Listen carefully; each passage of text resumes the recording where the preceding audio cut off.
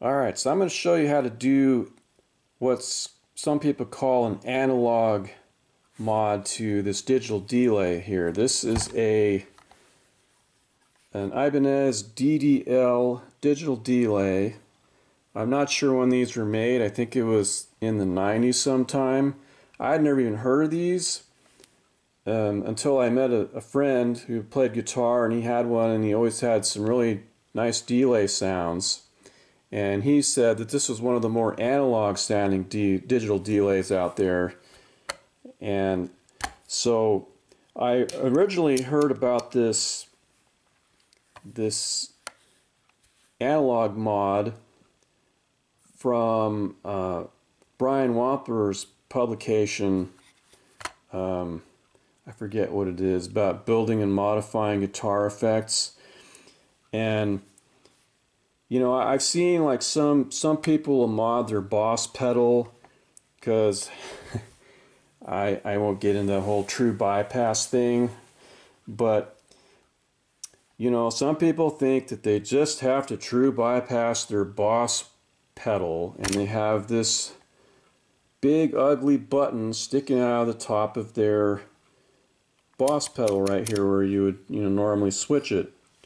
Not only do I think it looks terrible, or people stick like a switch right here in the middle, or some odd spot, and it just looks, I don't know, it looks dumb. I mean, yeah, you modded your pedal, but it's not a very elegant solution. And so I was thinking, well, this would be a good candidate to do this mod to, and I was trying to figure out, where can I stick something in here that won't look stupid. And so I noticed there was these holes in the inside of this battery compartment.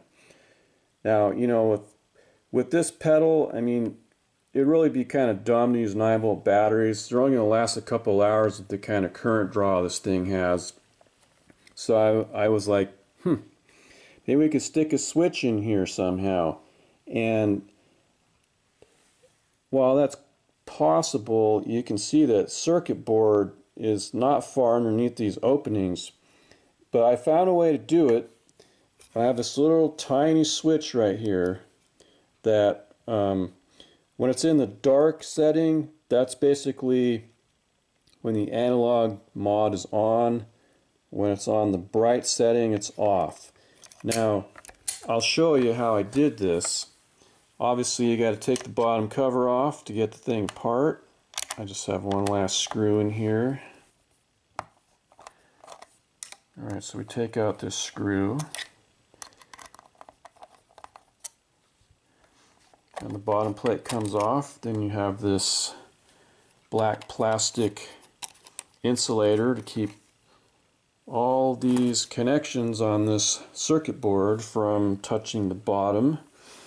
As you can see, this thing's pretty complicated. It actually has like a microprocessor in it and stuff.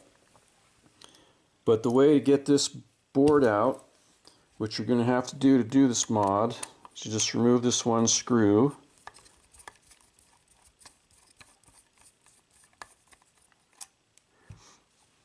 And then this circuit board will flip out, and then there's, to get to the pot, which you're going to have to get to, you have to take out those two screws and then pull the knobs off of here, take all the nuts off of the pots, and you'll be able to just pull this whole thing out.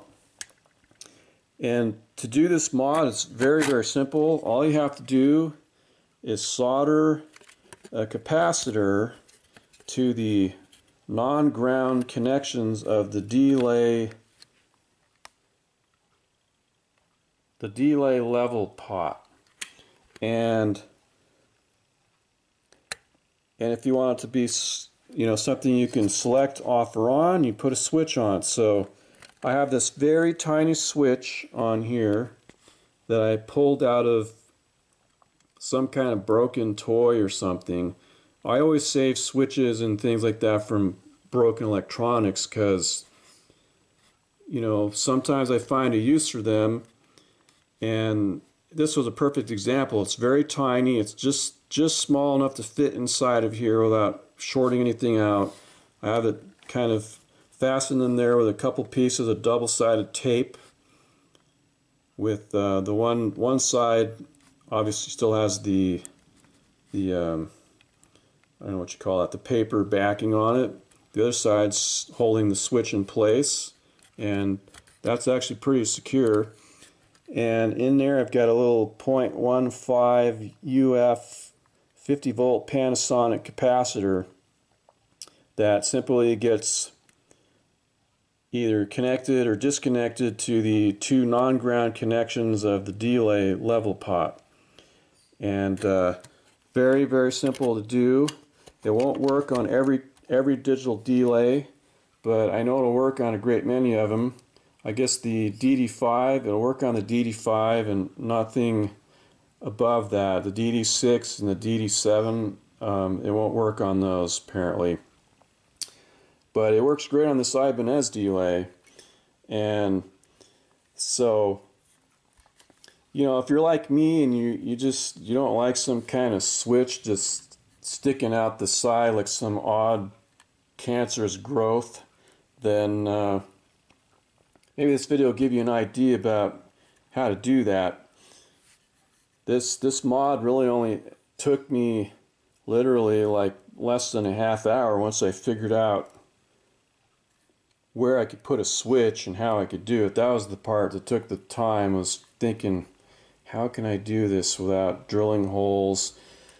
You know, I like to keep also things in their original state if I can. That's also another reason why I like having this hidden switch. I mean, you look at this thing and you would think, it's just a standard old, you know, digital delay. It's in good shape. Nobody's done anything to it. Until you pop the hood and you see that little switch in there. So I think it's a pretty ingenious way to do it. Now, you know, other pedals, maybe you don't have a hole like that or whatever to use, but you know, there's always a creative way to do it. I mean, even if I couldn't have made that work, I probably could have stuck a little slide switch in the side here, something that looks a lot more elegant than just some toggle switch stuffed on the side or the top somewhere. I just think it looks bad. That's not to put down Keeley or any of these guys that do pedal mods.